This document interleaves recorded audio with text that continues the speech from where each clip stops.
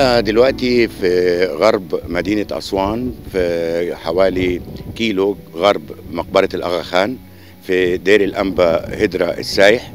واحد من أقدم الأديرة اللي موجودة هنا في الصحراء الغربية.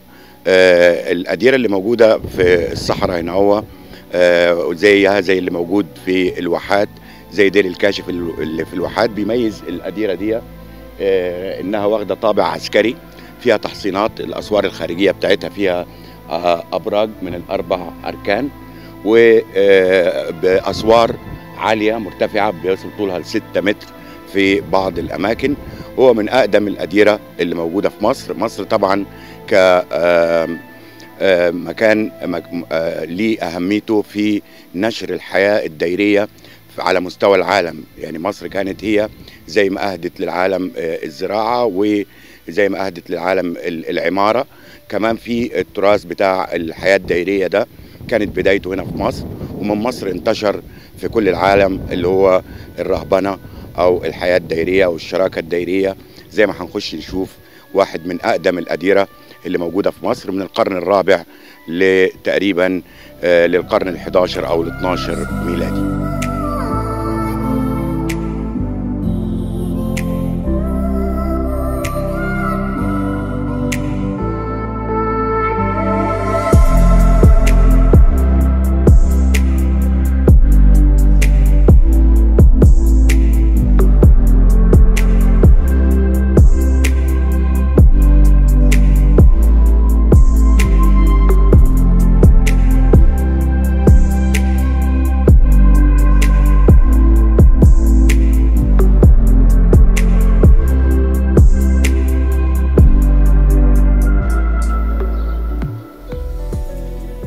الأنبا بولا كان هو أول الآباء اللي بيسموهم آباء الصحراء، النساك المتوحدين اللي هم خرجوا بدينهم وتوحدوا في التعبد، وبعد كده خد منه أو مشي على نهجه الأنبا أنطونيوس. إنما اللي بدع الشراكة في الحياة الديرية، اللي هو جمع مجموعة من الخلايا أو القلالي أو الأليات واتجمعوا مع بعض، كان الأنبا بخوميوس. هنا برضو في أسوان، هنا ابتدت بداية الحياة الديرية أو الشراكة الديرية، كانت موجودة هنا في أسوان. فهنشوف هنا واحد من الأديرة، ده دير الأنبا هيدرا. زي ما احنا شايفين المدخل بتاعه شفناه بيسموه الباشورة أو المدخل المنكسر، اللي هو كناحية أمنية مع الأبراج، اللي هو بيصعب عملية اختراق المبنى. المبنى جاي بشكل منكسر، وموجودة أبراج في كل أركان السور الخارجي للدير اللي كان بيتشارك فيه. ابتدى الأنبا هيدرا في القرن الرابع الميلادي لغاية ما وصلوا لغاية 10,000 راهب وناسك كانوا بيتشاركوا الحياة هنا هو في المنطقة الصحراوية دي، اللي كان بيطلق عليهم آباء الصحراء. هنخش مع بعض نشوف الأليات أو القلالي وأماكن الجزء الصناعي والجزء بتاع الإعاشة بتاعهم والكنيسة الرئيسية. هنبتدي بزيارة الكنيسة الرئيسية للدير.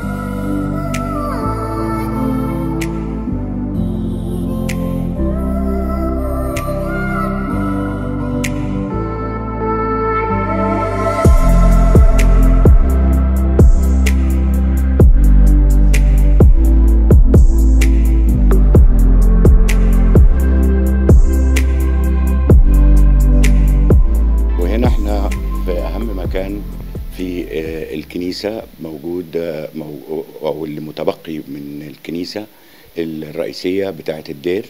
بنشوف فيها هنا القديسين ال12 التلاميذ اللي هم الرسل، اللي كل واحد اتبعت في مكان. هنا جه اسكندرية في بداية في القرن الأول حوالي 60 ميلادية، القديس مرقس، لأنه هو كان أصلا من أصول الحدود المصرية الليبية، فده كان قريب من اسكندرية، فهو اللي كان فاهم طبيعة الناس اللي موجودة فيها.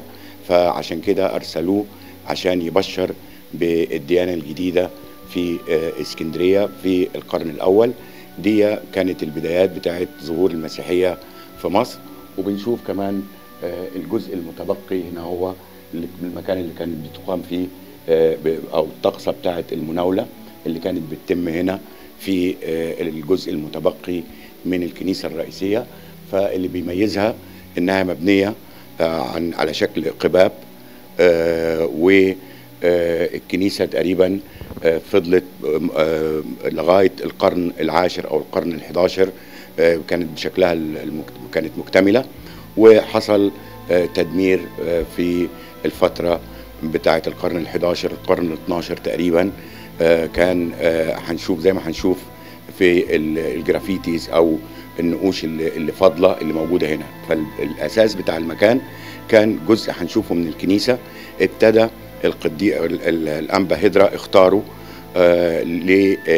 هو كانت مقبره قديمه او مقصوره قديمه محفوره في الجبل، ابتدت بيه هو، وفي خلال كذا قرن اتكون وصل عدد الرهبان اللي موجودين هنا من ناسك واحد متعبد واحد للشراكه اللي وصلت بيهم ان هم يتجاوز العدد 10,000 راهب.